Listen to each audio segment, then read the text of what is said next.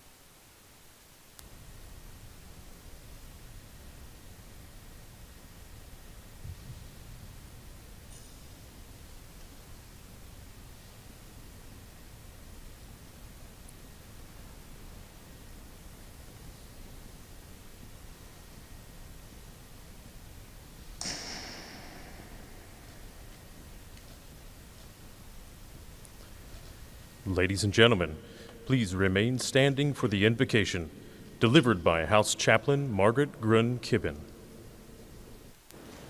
Would you pray with me? Eternal God, descend from your heavens and sanctify this place. For this hallowed hall is stained with our tears, its luster dulled by our grief.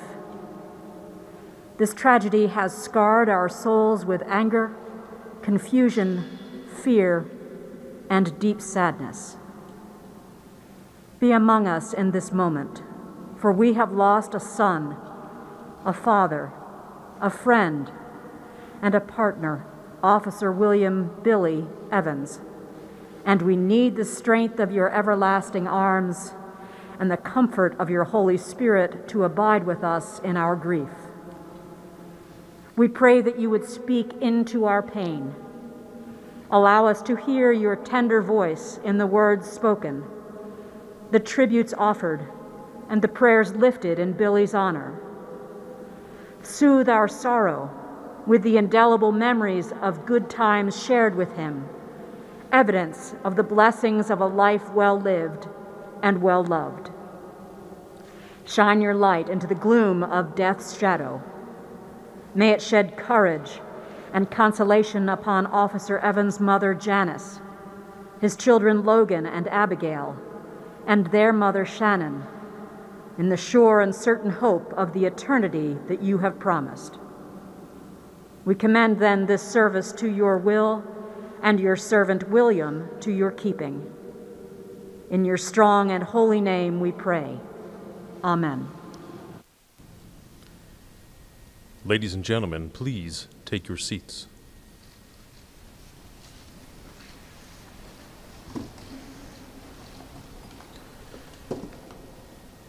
Ladies and gentlemen, the Honorable Charles E. Schumer, Majority Leader of the United States Senate.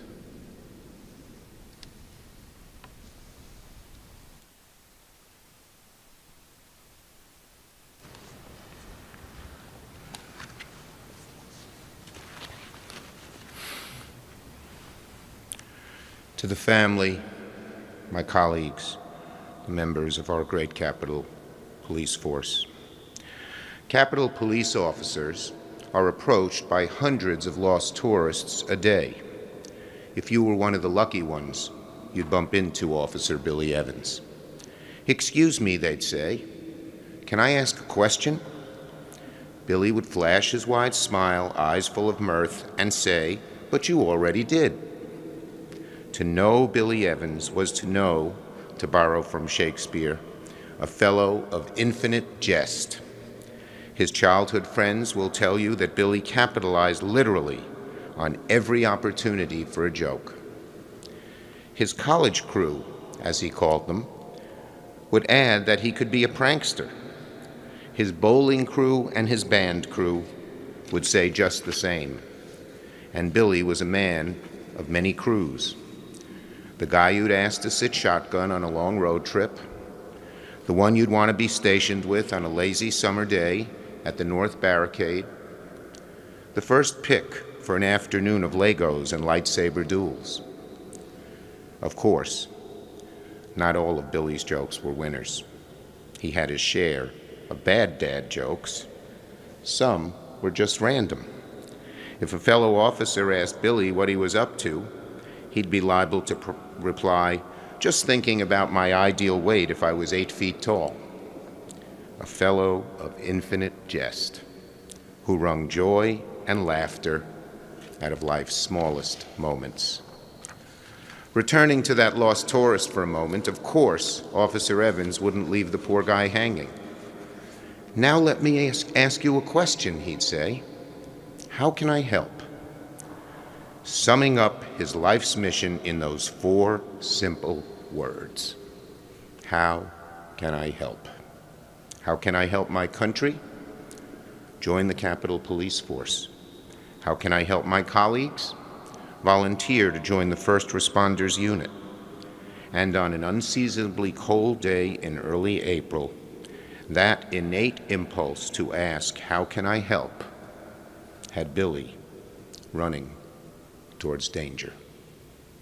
A reflex, as natural and as automatic as breath, to put the safety and happiness of others before his own.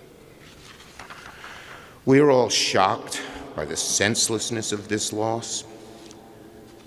To his sister Julie, his mother Janice, who I was able to speak with last week, to Shannon, my heart breaks for you. It does. To Billy's beloved children, Logan, Abigail, I want you to know that we are forever indebted to your dad. We will remember his sacrifice and your sacrifice forever. And to Billy's friends on the Capitol Police Force, these past few months have been devastating. Just as the scars of January 6th had begun to heal, another wound had opened. I say to you now, our dear Capitol Police Force who protect us, there is no shame in grief and sorrow and shock. We grieve with you. We feel that shock and sorrow with you, and we will heal together with you. To everyone else gathered here, I have two things to ask of you. First, if you see an officer today, be like Billy and ask yourself, how can I help? Be like Billy and be a comfort to all who are lost, to all who continue to recover from wounds, seen and unseen, in the wake of these tragedies. And second, I'd ask all of you to keep his memory alive. In the Jewish faith, we say, may their memory be a blessing. A blessing is something we remember and share and speak aloud. Those of you who remember Billy need to speak his name, tell his stories, tell his jokes, even the bad ones, especially the bad ones, to keep his memory alive. To make sure his young children grow up knowing their dad and remembering him as the hero and loving father he was.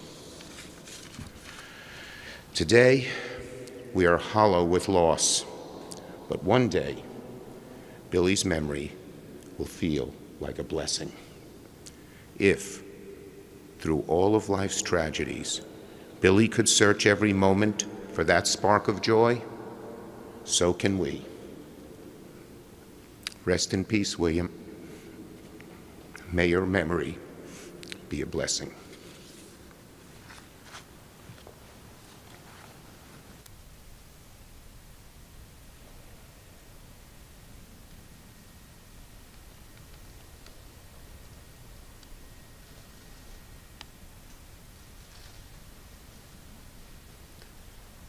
Ladies and gentlemen, the Honorable Nancy Pelosi, Speaker of the United States House of Representatives.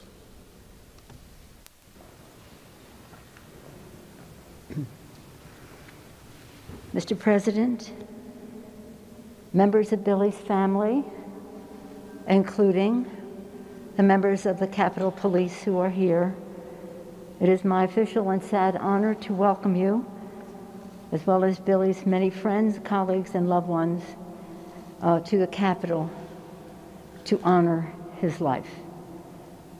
This observance is elevated by the presence of the members of the Capitol Police, leaders from the District of Columbia, including Mayor Bowser, and the Metropolitan Police Department, and we thank you for your service, members of the administration, the Attorney General, the Chairman of the Joint Chiefs, and the President of the United States. We all acknowledge Officer Evans' Capitol Police family and thank them every chance we get. And we include in that recognition Officer Kenneth Shaver, an American hero. We acknowledge Christina. We thank Officer Craig Atkinson for his heroism, here with his wife, Mary Julia. That the officers with whom Billy served at the North Barricade were sitting among his family today is a testament to the special bond Billy had with that force. Most importantly, we are blessed to be with Officer Evans' family, his mother Janice, his children Logan and Abigail, and their mother Shannon and sister Julia. Thank you for giving Congress the honor of paying tribute to Billy Evans today. Officer Evans joins a pantheon of heroes who have given their lives to defend this Capitol, including on January 6th. Brian Sicknick, Howard Liebengood, Jeffrey Smith, also Christopher Enney, Clinton Holtz, Jacob Chestnut, and John Gibson some years ago. As we promise to remember, We carry them in our hearts forever. Twice in 2 months have many of us been brought together here in the Capitol Rotunda, united in grief, to mourn the life and loss of heroes in uniform. Just months after the January 6th assault on our democracy, the men and women of the Capitol Police were again called to duty. On April 2nd, Officer Evans answered that call in giving his life to protect the Capitol and our country. He became a martyr for our democracy. Officer Evans, a Catholic, was killed on Good Friday, the saddest day of the year for many people of faith. His sacrifice recalls Scripture. Greater love has no one than this, that he laid down his life for his friends. Officer Billy Evans was a hero whose life was distinguished by dedication to our country, including 18 years on the Capitol Police Force. He represented the best of public service, selflessness, sacrifice, and sheer courage in the face of the threat to our nation.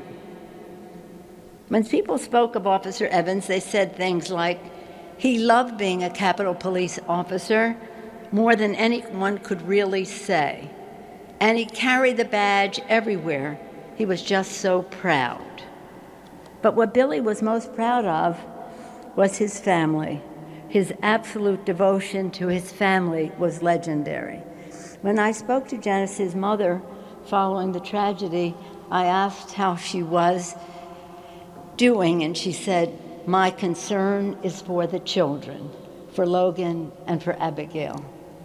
I hope it is a comfort to Logan and Abigail. I see they have their cozies with them there, but I hope it is also a comfort to them that their father, an American hero, is lying where Abraham Lincoln lay, on a catapult built for Abraham Lincoln.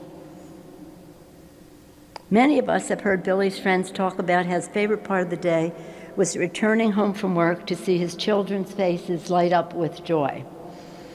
How Billy loved sharing with them his love for sports, particularly Boston sports. How he made each day an adventure, whether play fighting with lightsabers, as the leader mentioned, building cities of Legos, and enjoying the magic of Harry Potter series. Okay? Everyone who knew Billy knew that he was a hero on the Capitol Police Force and in his family.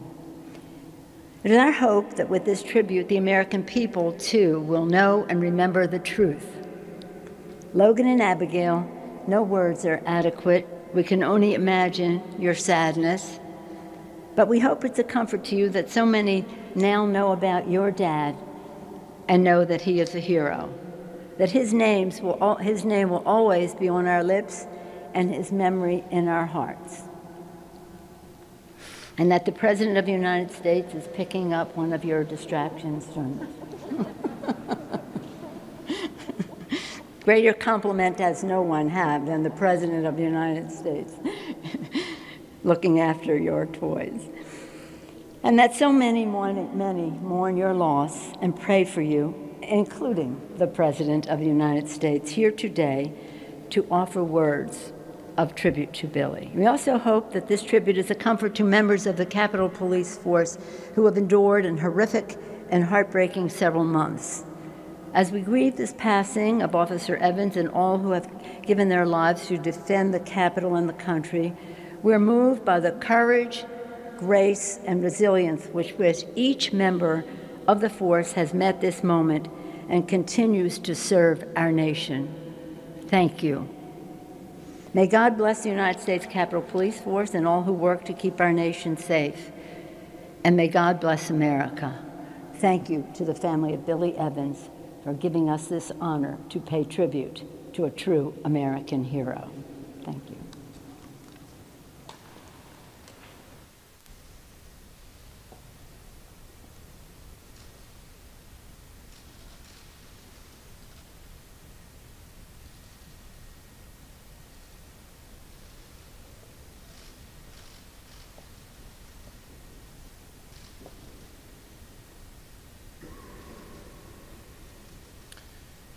Ladies and gentlemen, the Honorable Joseph R. Biden, Jr., President of the United States.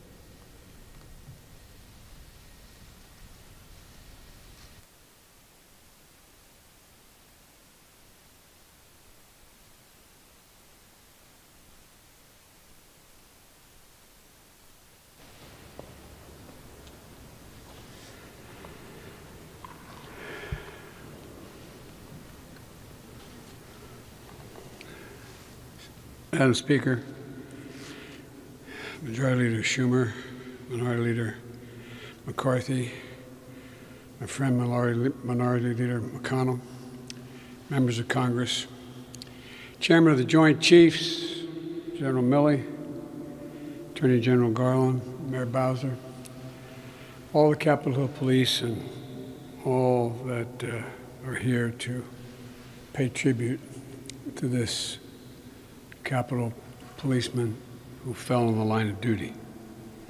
Acting Chief Pittman and the men and women of the Capitol Police Force, I'm sorry, the second time in 2 months we have such a ceremony. And, Mom, I didn't know Billy, but I knew Billy. I grew up with Billy's in Claymont and Scranton, Pennsylvania. Billy was always the kid that, if you got in a fight, you're outnumbered 3-1, he'd still jump in, knowing you'd both get beaten. He was the one who always kept his word. If he said he'd be there, he'd be there. He was the one who, just like the folks I grew up with, wasn't capable of saying no when you needed him.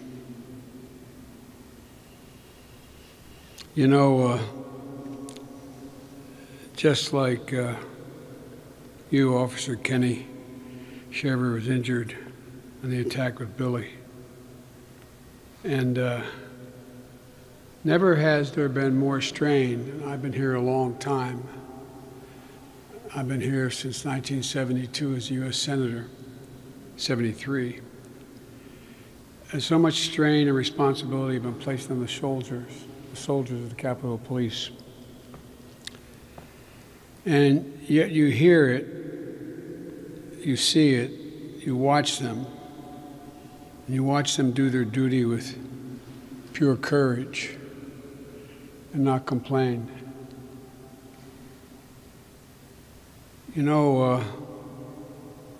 Sergeant Kyle King, I'm sorry you had to make the call, that telephone call, that every family dreads when they have a son or daughter, husband, wife, brother, sister in uniform. 'Cause every morning they pin that badge on, go to work.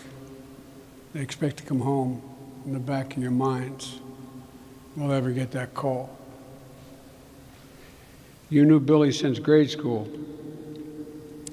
I think it was in 4th grade. Well, I got to deal with all the guys that I grew up in 4th grade. When one passes away, the other one has to give up because it has too much information about you, too much to leave behind. But I'm sure all those memories from North Adams and Clarksburg never changed who Billy was. He was defined by his dignity, his decency, his loyalty, and his courage. And Mom, that's because of you and his dad. That's how it happened, not by accident. Miss Evans, you have some idea what you're feeling like. I buried 2 of my children. And people have come up to you and are going to come up to you for some time and say, I know how you feel. I'm going to say that to Sis. They're going to say that to the kids. They're going to say that to his former wife. And after a while, everybody means well. You feel like saying, you have no idea.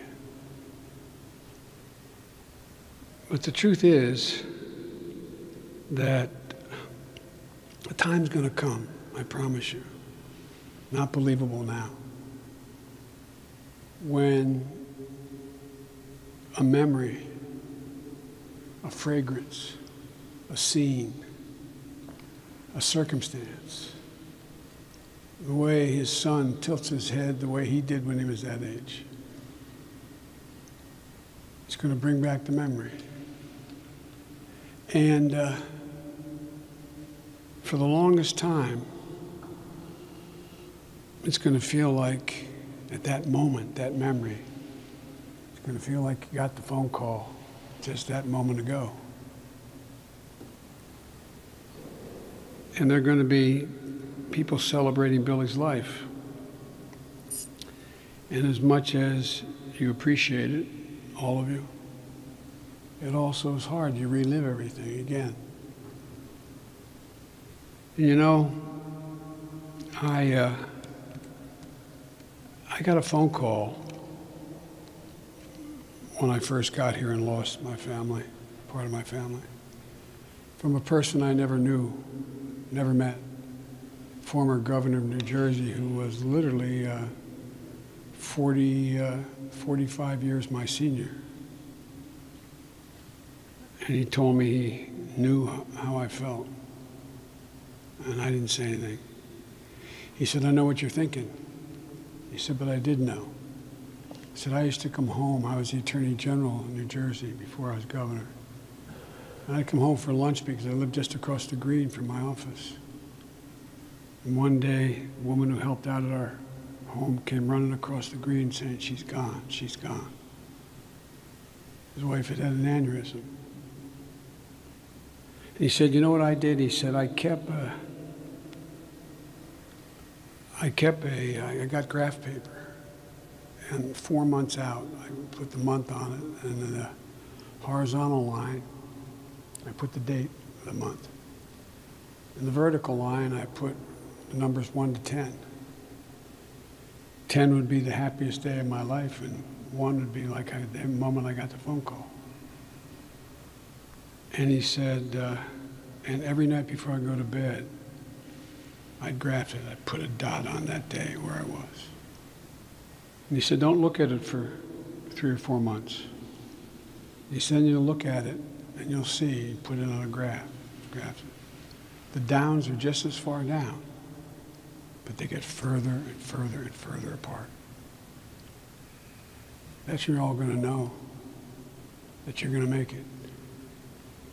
By holding each other together, most importantly, by holding Logan and Abigail as tightly as you can. Because as long as you have them, you've got Billy. As long as you have them, you know, my prayer for all of you is that the day will come when you have that memory, and I said just smile before you bring a tear to your eyes.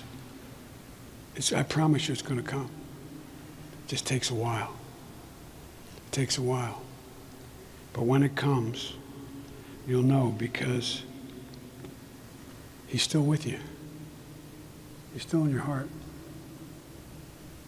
Losing a son, daughter, brother, sister, mom, dad, it's like losing a piece of your soul. But it's buried deep, but it comes back. There's a great quote by R.G. Ingersoll.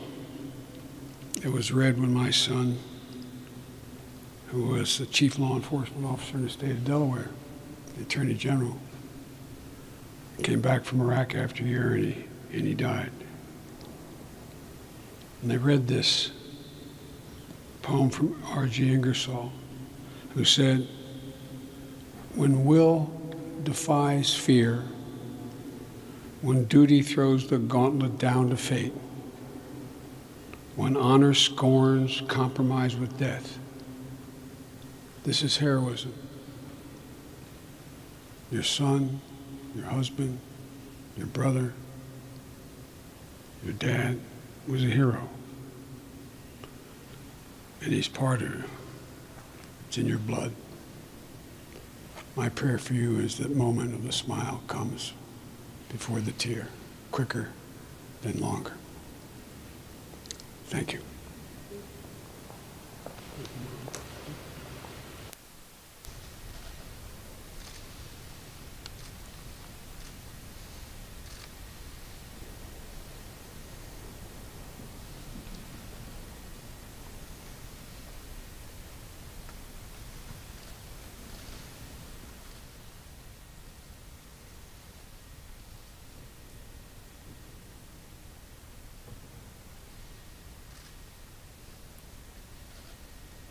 Ladies and gentlemen, the U.S. Army Chorus Quartet.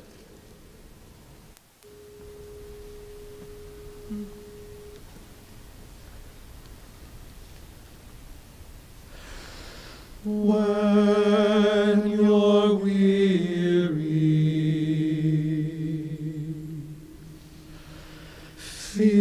feeling small, when tears are in your eyes, I'll dry them all.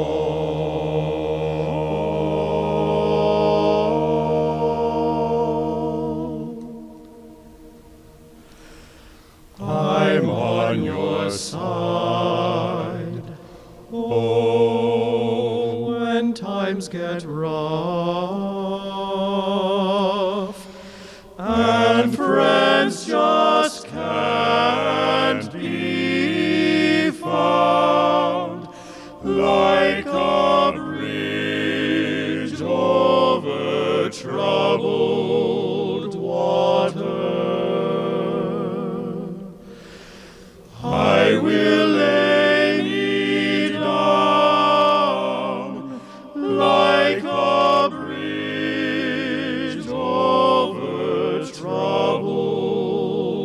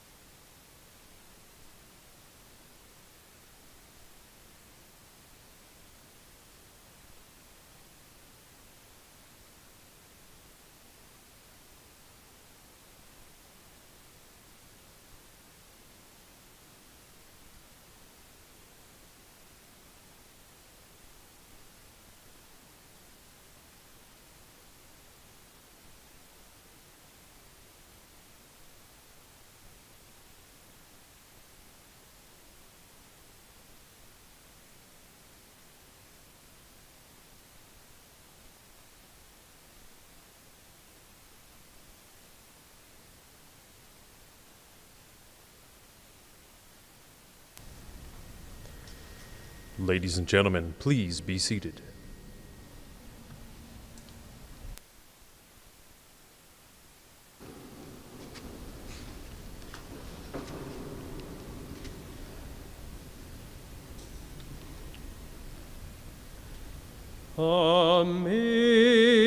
Amazing grace, how sweet the sound that saved a wretch like me.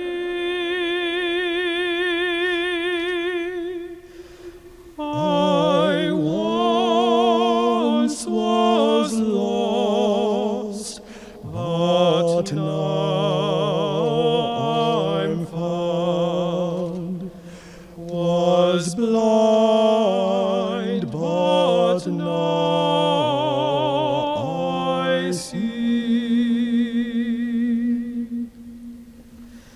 'Twas grace that taught my heart to fear, and grace my fears relieved.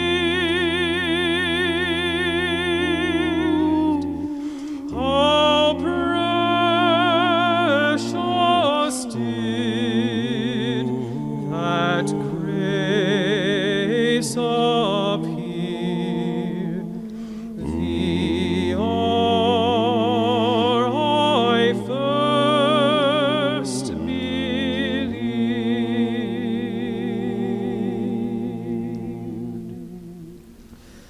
Through many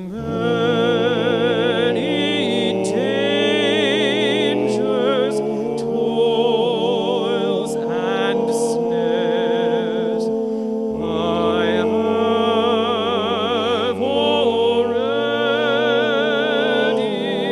come.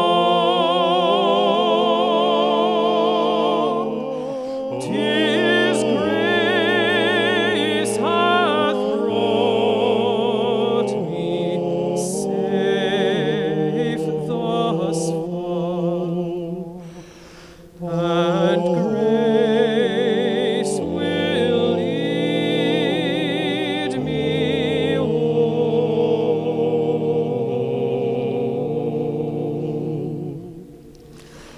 When we've been there 10,000 years, bright shining as the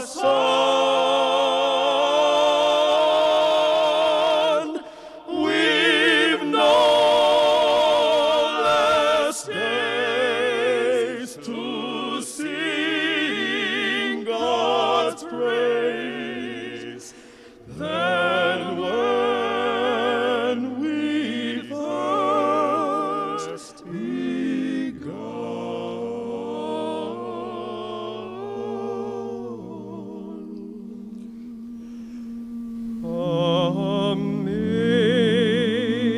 Amazing grace, how sweet the sound that saved a wretch like me.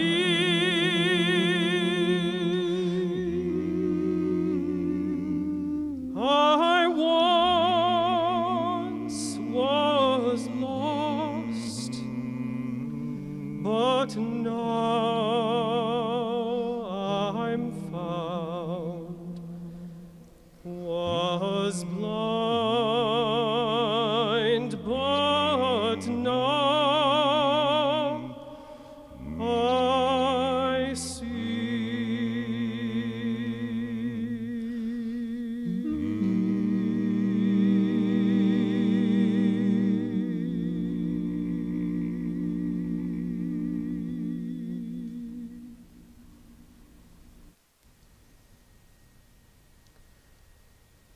Ladies and gentlemen, please rise for the benediction. delivered by Senate Chaplain Barry C. Black.